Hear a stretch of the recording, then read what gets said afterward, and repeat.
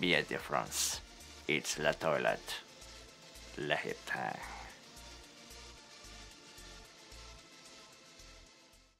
And that's when I turn the hose on. Oh, hello again. Today, it's Benny's Video. An Austrian-Swiss film directed and written by Michael Haneke.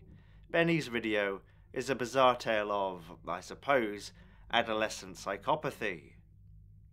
Benny is a middle-class, perhaps wealthy teenager obsessed with video. Oh dear. He constantly records himself and everything and anything around him. Then one day he meets a stranger, takes her back to his parents' empty apartment, and films himself killing her. The film then follows the fallout of this.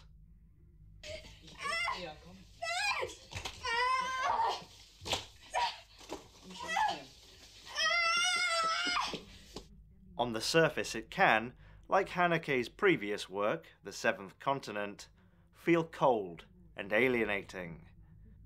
Beneath that, it has a lot of things to say about impulse, selfishness, and I suspect middle-class malaise.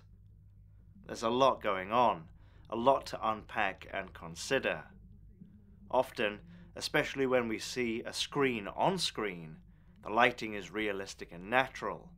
At other times, it's theatrical and dramatic.